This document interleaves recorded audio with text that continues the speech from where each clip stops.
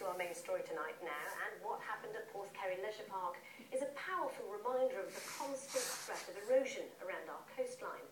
Jenny Rees has been finding out more about why events like this happen. Every year, the Welsh coast sinks 103 centimetres as nature nibbles away at the land mass. Here in Porthkerry, the landslide was more substantial. We think we've lost 2 to 3 metres of the cliff top along about a 120 metre section, and that translates to about 15,000 cubic metres of rock, or 34,000 tonnes.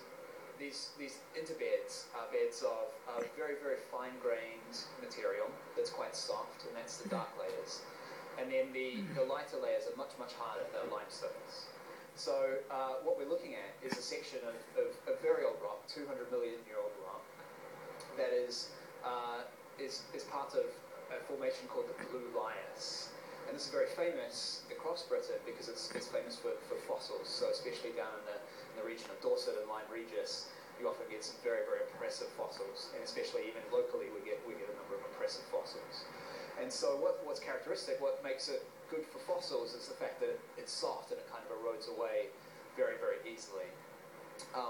So that also means that it makes it sort of susceptible to these big landslides.